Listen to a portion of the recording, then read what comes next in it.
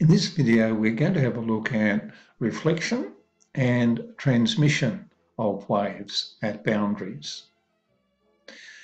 Here we see an instance of a wave of light or a ray of light or wavefront hitting a new surface, a surface of glass.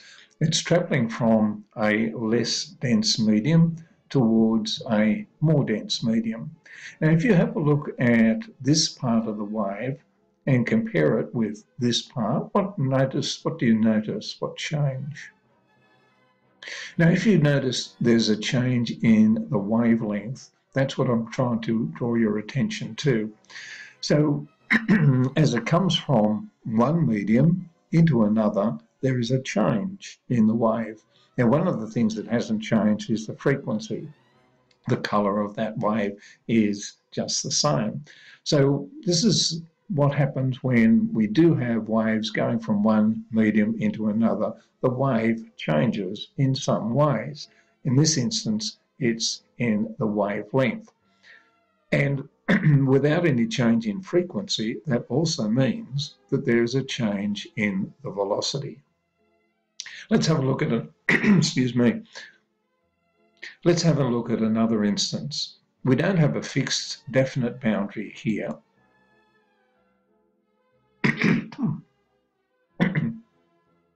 Let's have a look at another instance. We don't have a definite boundary here, but this is a situation in which we've got a tsunami heading towards the continental shelf. Now, that continental shelf we can think of as a barrier or a border. And what happens there, as you can see, is that there is again a change in the wavelength. What doesn't happen is any change in frequency. And therefore, what we do get here is a change in the velocity or the speed. Let's have a look at another instance here. We've got a source of sound waves here. This is an ultrasound inducer, and obviously we're looking here at a study or medical situation where we're looking at a pregnancy, checking out on the baby. And what happens here is that as the sound comes through and it hits different layers within the body there, it behaves in a similar sort of way. We get reflection, first of all, and this is how we pick up the image here of these various parts.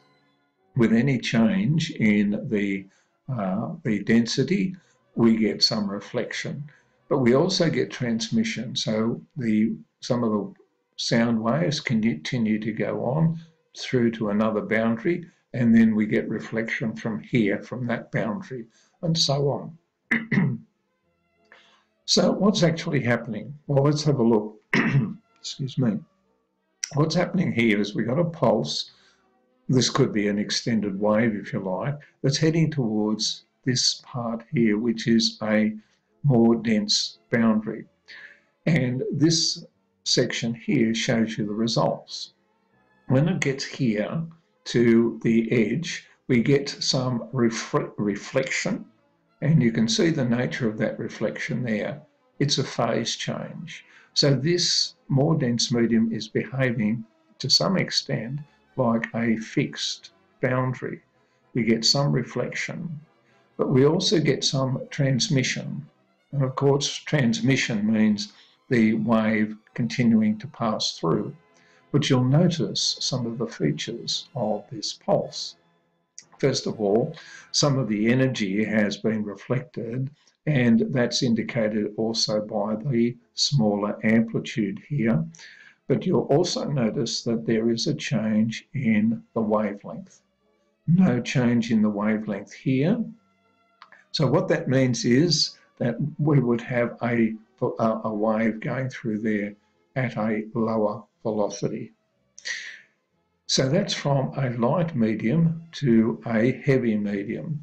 But if we have a look now at what happens when we got a heavy medium, a pulse coming from a heavier medium to a lighter medium, you can see here the pulse is arriving here at the boundary. And what we have then is some reflection. So we've got some reflection here, but you'll notice now that this lighter medium behaves like a loose end, and we get a phase change. We get no phase change here at this with the reflection, but we do get changes here where we have transmission. You'll notice first of all that with the lighter medium we've got a larger amplitude. You'll also notice a difference here in the wavelength. You can see that there compared with the wavelength here. So we'll have an increase in the velocity.